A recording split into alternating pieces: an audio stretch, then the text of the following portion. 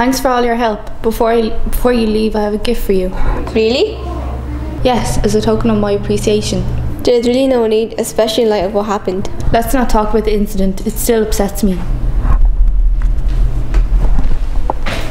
Of course.